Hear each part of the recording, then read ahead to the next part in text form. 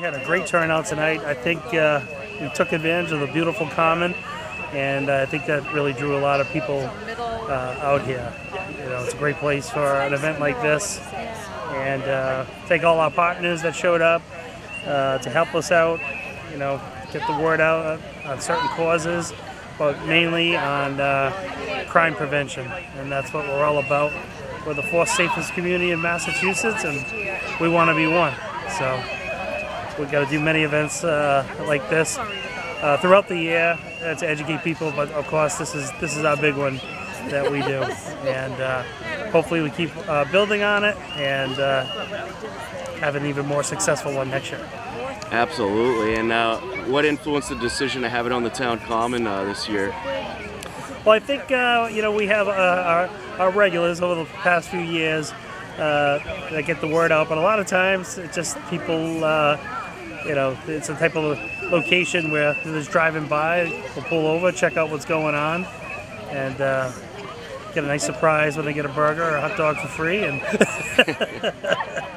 which is great. And you know, this is what the community policing is all about, and problem solving and educating the public, and this certainly goes a long way.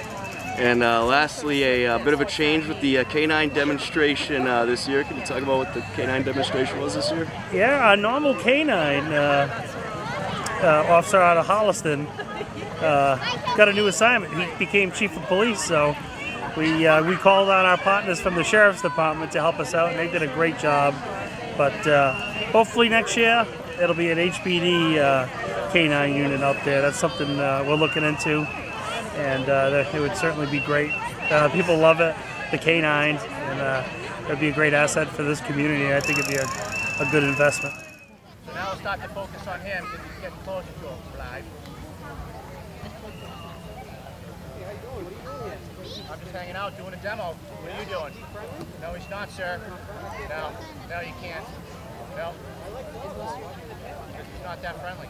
I can shake your hand though, that's you want that. Vlad. How you doing?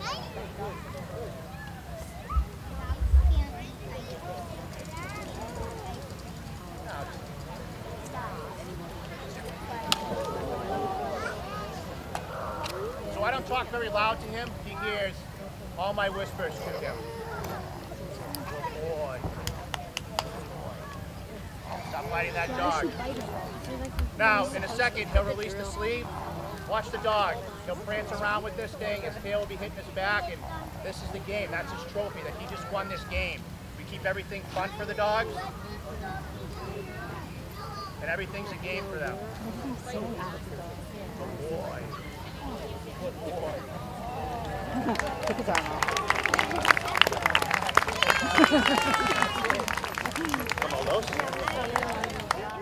The big thing for today is kind of bring the audience, let the public know a little bit what the Middlesex Sheriff's K9 unit's all about. My K9 partner is Pebbles. She's a 3-year-old yellow lab. She's strictly narcotics right now, and we're slowly teaching her some tracking for missing children, missing elderly people. But for right now, we just do all the narcotics for Middlesex County. So I have K9 Elmo. He's a 3-year-old Dutch Shepherd. He's a dual purpose. He does narcotics and he does patrol functions. What we demonstrated here today was we brought out Pebbles and we did narcotics finds for her. She sniffed out 3 different bags. One of them contained live odors, which she found, and we fed her on repetitions on that.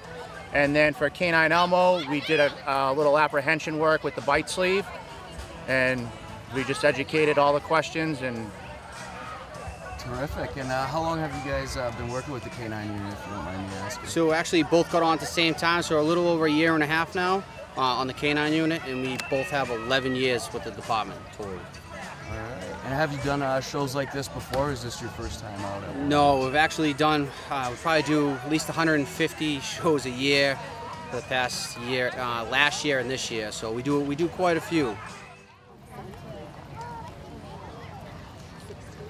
Is it named Ammo or like Ammo?